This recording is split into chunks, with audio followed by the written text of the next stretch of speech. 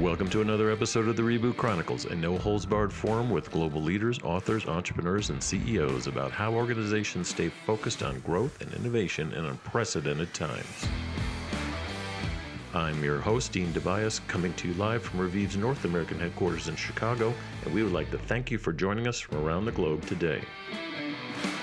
I'd like to welcome Kara Goldin to the Reboot Chronicles. She is an entrepreneur and author of a great book called Undaunted, Overcoming Doubts and Doubters, which details how she faced up to endless naysayers and triumphed, including founding Hint Water and scaling it into a couple $100 million company. Kara, it's good to see you. Great to see you as well. Yeah, it's funny. I was just talking to you before we got on set here, and it was we do have a lot of things in common. I usually don't talk about these things, but what the heck? It's like we both are recovering Diet Coke addicts, and in your case, you turned it into a venture. So we'll talk about that. And we both actually sold or were part of selling spin-out companies, I call them. But we both sold them to AOL, which I think is hilarious. I was the CEO of Imagination Network and WorldPlay Entertainment, which was spun out of AT&T. So we scaled that, and then AOL acquired it. And then you were leading the charge at 2Market, which I think that was spun out of Apple and then later sold to AOL. Do I have that right? You have that exactly right. I think we're just off by a couple of years. So kind of a funny place to start. Maybe tell us about that journey, the Apple spin out, and then it looks like you had a good time when you went to AOL as well.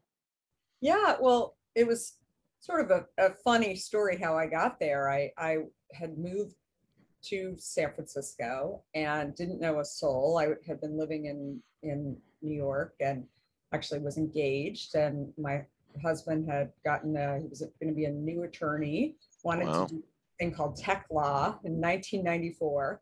And so I decided I would start looking around for a role. I had been in media in New York and really wasn't sure that I wanted to work in a satellite role in media, in San Francisco. So I was kind of looking around for my next thing. And the only brand that I thought of as it related to San Francisco was Apple. And when I figured out that Apple was in Cupertino, pretty far from San Francisco, I thought, I don't want to commute every day, and we're not going to move down to that neck of the woods. And so as I was doing my research on kind of other companies and looking at Apple in particular, I stumbled upon this little startup that had just spun out of Apple called 2Market. And it was a little known Steve Jobs idea inside of Apple that was doing shopping. I remember. And so, it was 5 guys who had been at Apple. Wasn't in a garage, but it was pretty close. And I reached out and cold called one of them who had been, Walt Mossberg had written an article about them. And I just reached out to the guy and said, hey, I'd love to take you to coffee. And I just moved to the Bay Area. I honestly thought maybe I could just get to know some people here and network and try and figure out what I wanted to do next. I didn't think that I would be offered a job within a couple of days. And again, I didn't know anything about tech. For me, it was really this intrigue around shopping and e-commerce that really kind of got me. And I thought, what's the worst that could happen? They'll fire me. Right? They'll figure out that I have no idea what I'm doing. And, yes, sometimes that's not the worst thing, but yes. Right. And so that's when I jumped in and was sort of given the task of trying to figure out how the heck do we make money. They had been running a business model that was not really a sustainable company business model. It was like a percentage of sales, not very much of a percentage. So definitely wasn't covering the cost of the business. And so having been in media, I was at CNN prior. Ted Turner really drilled in our heads like it's all about making money. So I was ready to go and worked on figuring out how do we get retailers to sign up for this CD-ROM disc. And great stories, great memories, meeting with people like Mickey Drexler at the Gap and later, when we were also working with one of our investors on their shopping platform called America Online, it's when I called up Jeff Bezos, and he was just doing books. He was actually building bookshelves, and I was helping him build a bookshelf in order to get a meeting with him. Right, So right. many stories around that time. So interesting time in history for sure. Yeah, early days. It's funny. I actually moved to Silicon Valley the same year you did, though. I was from Chicago, and it was those are some good go-go days. The early development of technology, or at least the second phase of it. We're well into the third or fourth now. So let's flash forward now to, Hint Water, which is a fascinating company, which we'll get into, but you had no experience, at least what I could tell, in like, FM, CG, fast moving consumer goods, those of you that aren't tracking that. And what made you want to start like a flavored water business, for lack of a better word, and, you know, kind of actually selling it online, which was, maybe not as popular back then. Yeah. How did that all come together? Well, I was taking a couple of years off. I had started my family. I finally, America Online acquired our startup to market, and I was there Yep. until 2001. And then I was taking a couple of years off to actually stay in San Francisco. I was on the plane every week, and I thought, I've got a young family. I want to get to know them. And my husband was at a company called Netscape in Silicon Valley, and a little more difficult for him to move given that he passed the California bar, and so we were here, but I didn't know exactly what I wanted to do. So I was enjoying being a mom. Was really focused, I think, like a lot of parents are, especially in the early days, on what I was putting into my kids' bodies. I think one day after I felt like I had really gotten into the groove of figuring out what they needed, I looked down at my diet soda, Diet Coke in particular, and saw the ingredients. And I thought, I would never give this drink to my kids. Why am I okay giving it to myself? And that's when I thought, maybe I should stop. Maybe I should just stop drinking it and see what would happen. I had been Hmm. trying to lose weight over the years. I had developed terrible adult acne, which I had never even had as a teenager, and never connected them with what I was putting into my body. But I thought, I'm going to give it a try and see if it makes me feel better in some way. And what was so interesting, I remember I shared with my husband that I was not going to drink Diet Coke anymore. So I said, so don't put it in the refrigerator, because don't tempt me at all. Like, I'm just not going to do it at all.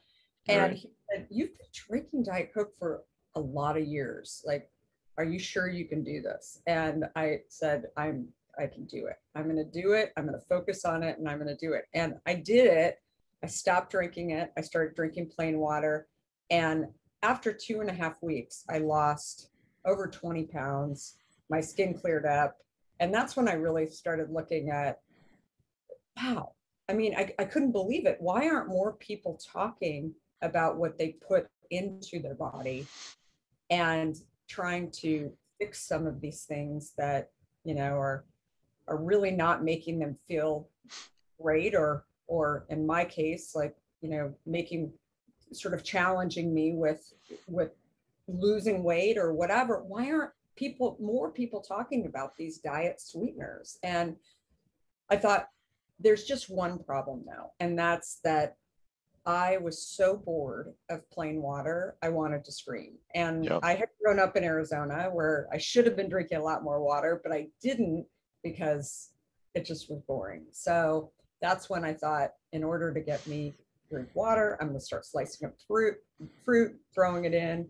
And, it's funny. I would see friends of mine, mostly from tech. That was like my community, and people would say, "Oh, what kind of fruit do you have in your water?" I was like the fruit water lady. You're And the people, fruit water lady. Wasn't your mantra drink water, not sugar? it was. And I just kind of laughed, because people would say, "Oh, what do you got?" out on a walk. Oh, Soccer pomegranate. games. Here she comes. Yeah, Yeah. here she Yeah. comes, and she's got fruit in her water. And I mean, I was sort of fascinated by the fact that people were so fascinated with what kind of fruit I had in my water, and I just at one point thought, okay, I figured out how to drink water, but maybe it would be a lot easier if there was a product like this in the store. And so when I looked for a product like Hint, I was somewhat shocked that I couldn't find it. I looked in the Bay Area, I looked on the East Coast. It spent like a year searching for this product, which was fruit and water and no sweeteners. Yeah, And there was flavored water then, but it was just still filled with things you can't even pronounce. Was well, my and the only thing that was somewhat close to Hint was there were carbonated versions of mm, Hint that were like seltzer. Everything had sodium in it at the time. They don't today. right. They were using they weren't using real stuff.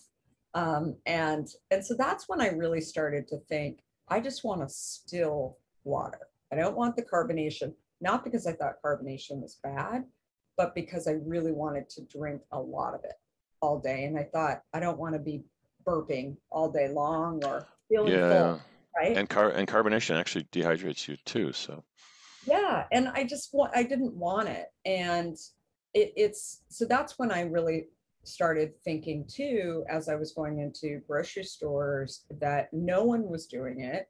I should, I've got this great idea to do it. But I think part of the fun, frankly, was that I was just ready to learn again. And I think that that's something that I, share in my book and share with a lot of entrepreneurs. When you switch industries, I didn't intentionally switch industries. I didn't feel like, okay, I'm done with tech. I never want to be in here anymore. But I saw this problem, and I saw something that I was so curious about, that I had an idea for, that I thought, I'm going to go do it. And all along the way, even, 16 and a half years later, just I would run into all these problems that I thought, okay, now what do I do? Okay, now I'm going to go and try and solve this problem. But I think whenever you find something that you're curious about, that you feel like you're capable of solving something like that, then you're like, I don't know, right. I could always go back to tech. Yeah, I for some people that scares them. I've always had the privilege or dumb luck of switching from industry to industry, so I get it. It's actually an exciting period, but for others, it's a frightening thing. Maybe we can get into that when we touch on the book in a sec. You guys were also like, I don't know, one of the poster people of the COVID era, meaning you grew really rapidly during this era, and a couple $100 million is what I've heard the companies doing these days. So what did you learn about, I guess, marketing in that crazy period? Actually, as we're recording it, we're still in the period, but it's yeah. What any quick takeaways for folks that like really like put you guys? I mean, you were already on the map, but it clearly accelerated Yeah. you. Well, it's interesting. We already had a direct to consumer business that was started. Mm, So it may sound, for anybody listening, and especially in tech, where beverages, just people weren't really selling beverages online. It was very small business. I mean, it radical. Yeah. and so we already had it all set up. We just hadn't really kind of ignited it yet. And so when COVID hit, and we had about 15% of our office business was in offices like Google and Facebook and many others throughout the US. Oh, okay. Yeah. So that business all shut down when everybody was staying at home and sheltering in place. And so we just really threw the gas onto the direct to consumer business. And we already had, a list of over 1 million people who had purchased online. So we were able to Yeah. retarget and go back and get people to buy. But I think like that there was a massive problem that was going on that we saw early on with really getting your product to the shelf. There were a lot of kind of broken pieces that consumers might not have really realized. You heard about toilet paper, being unavailable, and bleach and water.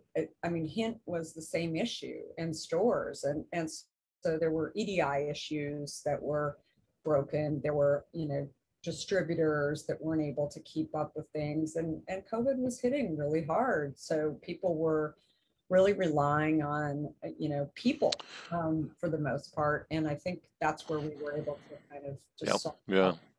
Especially in the health, beauty, and wellness space, a lot of it just accelerated people taking care of them. So the fact that you squeezed in EDI in there means you definitely are a tech pioneer. I haven't heard that say. It, it's a technology term, folks. But speaking of health, beauty, and wellness, you also then you launched a deodorant. You launched a sunscreen, which I've tried. It's pretty awesome, pretty pure. Um, what was the strategy move there? What was going on? Was it moving more into health, beauty, and wellness? Well, I think for me, Hint has always been about solving a problem, right? It's solving a problem, initially getting me to drink more water. So why Yeah. not start it in my kitchen?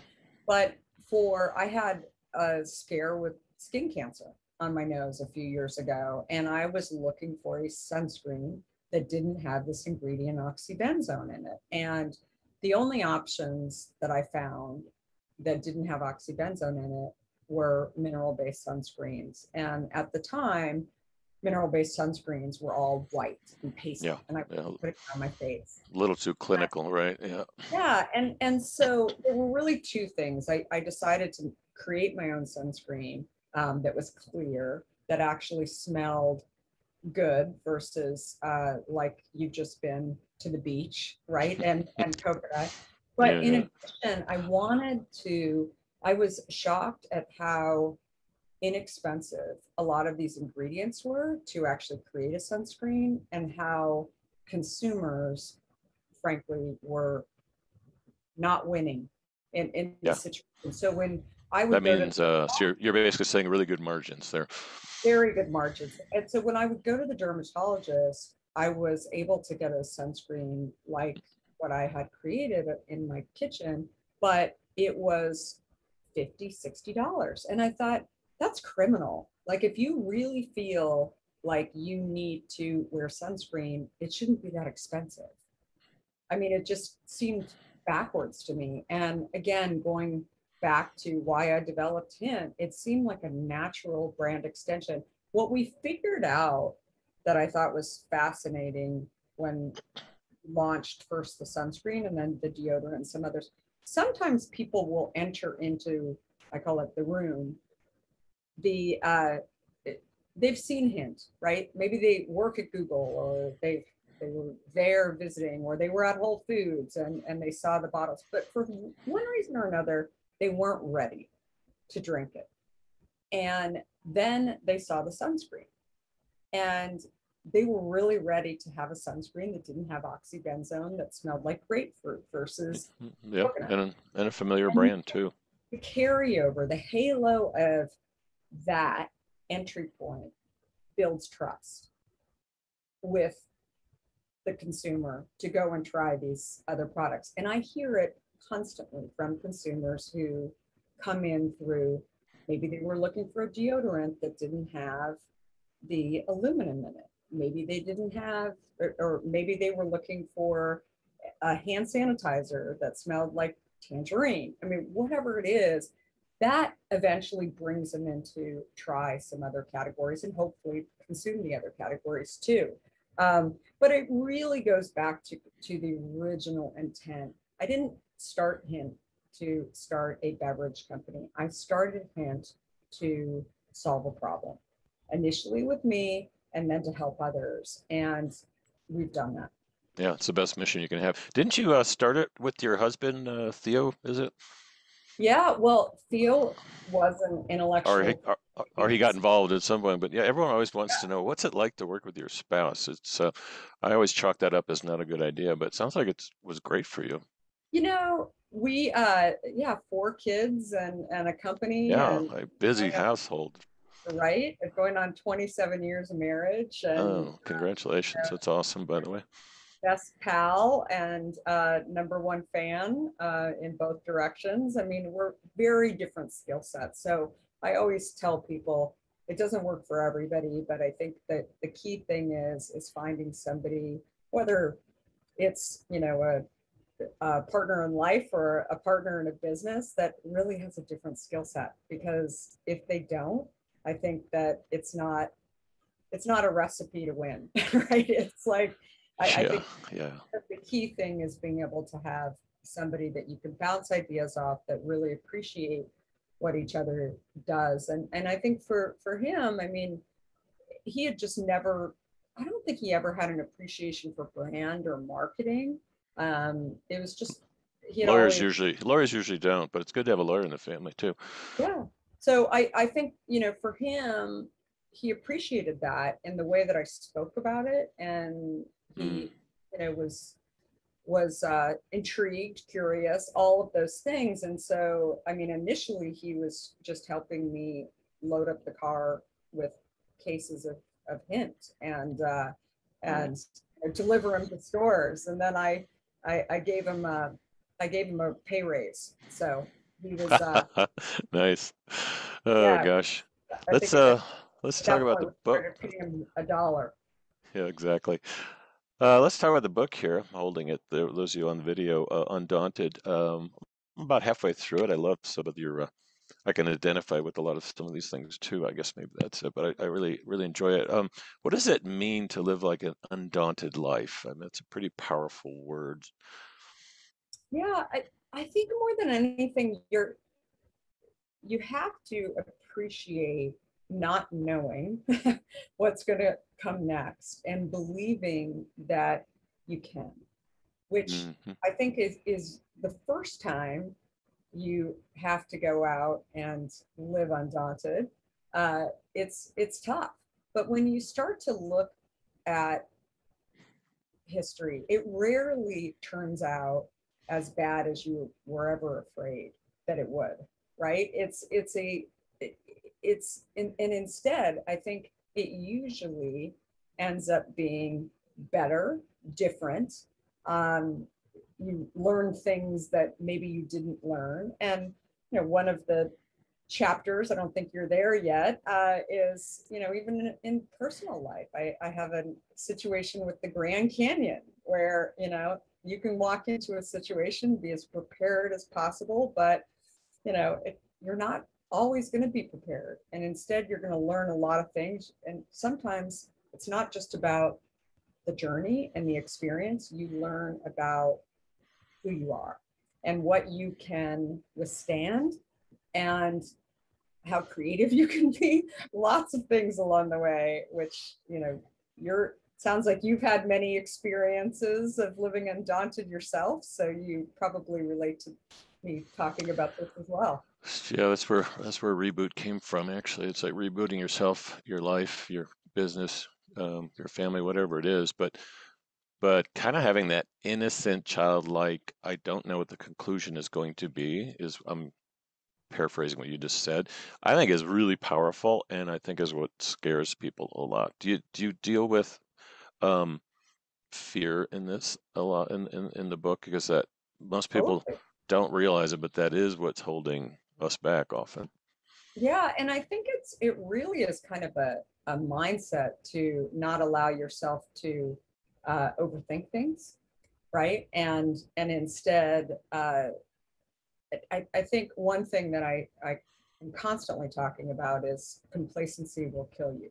That doesn't mean you can't stop and regroup and think about, okay, what Hmm. do I do next? Right. But complacency, I think, is something that creates a lot of fear for people, right? They don't know what way to move. And you have to be flexible. You have to be willing to be very aware and know that you might be going down one lane and it's just not working. And then you've got to turn around and go the other way. And it can be exhausting, right? But I think that is the piece that helps people get through their careers, that it's not an either or more than Y- anything. Yeah, that's another key word. I was just criticizing myself here. Might as well. I find that overthinking stuff happens to me a lot, business and personal, and then I get to that moment. I'm like, oh my gosh, this was a piece of cake, or this was actually lovely, or this was not as bad as whatever it is. So you kind of overthinking is um, it's good in some cases because it's gotten us to where we have been successful in some cases. In others, it just clearly holds you back, I've found. And the what do you find is the best way to release that, I guess? Well, Allow yourself to flow with the unexpected is. yeah, I do think it's flow, but it's also to think about that moving in a direction, even if it isn't the right direction, you're going to be able to learn a lot of things along the way. And again, I think this stopping and not doing anything, it not only creates fear, but it creates boredom, right? And I think you start to pick at yourself and and not appreciate what you have accomplished when you sit in that zone. So I think more than anything, it's really, I, I think that this whole idea of continuing to move and continuing to do something, and then also don't be afraid of learning new things. So, Yeah, we've talked about that a lot. It used to be called lifelong learning, but that became an old term. A lot of military leaders talk about this. It's like as you stop and sit, that's when the danger lies ahead, and it just comes and greets you versus you're the one who's moving and getting momentum. You said something else though that was interesting. It's like the same amount of work. You said it can be exhausting. Okay, and I find I can do something, and one day I'll be exhausted from it, and the other day it's like I'm totally exhilarated with this process. I don't know if it's because it's just in the mood you're in or how you're processing it, but it was the exact same task basically. So, do you well, talk about that much, like kind of training your mind? Do you get into anything like that? Because I think a lot of it's internal. yeah, I do think a lot of it's internal. And I think it's also, I mean, one of the things that I share a lot in just in building out a team is that I always want to understand from the beginning Hmm. what different departments do. So I would say that, I'm definitely brand and marketing, and that's sort of what I've grown up in, but I do know a little bit about EDI. I do know a little bit about engineering and code and finance and enough to get me in trouble in all of these areas. And I think that that's something that satisfies my own curiosity. But when I find that I'm starting to get bored by it, which is different than not understanding something, Right. I'm not passionate about those things. That doesn't mean that I don't try and understand it and get as far as I can. And then I hire people who all they want to do is do spreadsheets all day long. All they want to do all day long is do supply chain, whatever it is. And I think that that's a really important thing to know about yourself too. What do you like doing every day? Because if you're pushing yourself to do something that you just aren't that Right. passionate about, that doesn't mean that you shouldn't go learn it. Yeah, it's a lot about finding your purpose. I teach this and help execs with it, and I I simplify it down to it's about the connective tissue between fun and money and impact, and that's how you can kind of fight off boredom and continue to grow. And everyone's got a formula for purpose, but what I tell them is don't expect to get it from your company. You've got to give it to yourself, and if you can blend it into work, great. My question to you is, how can CEOs kind of contrary to what I just said, it's hard to develop it long term in companies, but how can they better create a sense of pride and purpose and passion with employees, protect that and use it as a competitive weapon, which it seems like you did at Hint. Yeah, well, I mean, going back to that example, I think really understanding what people do and Yep. what It's a good and start. Yeah. I mean, I think that there are a number of people who are hired in to, maybe you're hired in to be the CEO of a company to grow a company or get it, you know, cash flow positive, whatever it is, that doesn't stop you or shouldn't stop you from actually understanding what the challenges are that a direct to consumer leader is facing right now, and how they think about what are their stresses every single day. That may not have to do uh, necessarily with money initially or growth or whatever, but what are the things that they need? And as a leader, you go in and try and figure those things out. You have a lot more empathy, right, for what they're living every single day that maybe might not show up on, the weekly that they're giving to you. Exactly. Sounds great. I'm going to have to leave it there. Kara, I really want to thank you for joining us. You've been listening to Kara Goldin on the Reboot Chronicles. This is Dean Tobias. Thanks for joining us, and we'll see you soon.